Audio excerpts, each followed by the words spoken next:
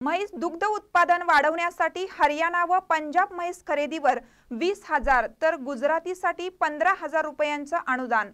विश्वासराव पाटील। म्हैस दूध वाढवण्यासाठी संघाने एक धोरण निश्चित केलं आहे।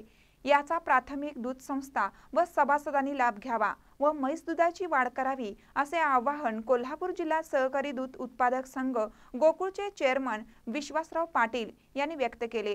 ते पुढे म्हणाले, म्हैस दुधाचे घटते प्रमाण, गाय दुधाचे वाढलेले प्रमाण व जागतिक बाजारपेठेतील पावडरीचे कमी झालेले दर यामुळे संघास अनेक अडचणींना सामोरे जावे लागत आहे। त्यामुळे संघाच्या संचालक मंडळाने म्हैस दूध वाढीसाठी धोरण जाहीर केले आहे। जातिवंत म्हैस खरेदीसाठी हरियाणा व पंजाब येथील म्हैस खरेदी केल्यास 20,000 व गुजरातीसाठी 15,000 रुपये अनुदान दिले जाणार आहे। तसेच वासरू संगोपनासाठीही भरीव अनुदान जाहीर केले आहे। तरी याचा संस्था व उत्पादक यांनी लाभ घ्यावा असे आवाहन केले आहे।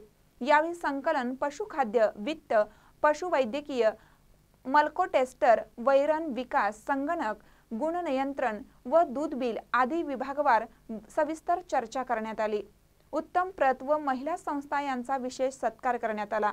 या सभेस ज्येष्ठ संचालक अरुण नरके, रवींद्र आपटे, दीपक पाटील, धैर्यशील देसाई, रामराज कुपेकर, कार्यकारी संचालक D Ghanekar, Sharad तुरंबेकर, R Shah, यू.व्ही. Mughal-e, H. Kapadia, D. शियेकर, भरत मोळे, दत्तात्रय वागरे, विश्वासराव इंगवले, एस. समुद्रे यांच्यासह विविध विभागाचे अधिकारी व कर्मचारी उपस्थित होते।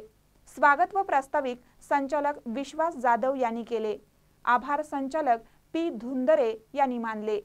महानकर न्यूज साठी पुलाची शिरोलीहून कुबेर हंकारे।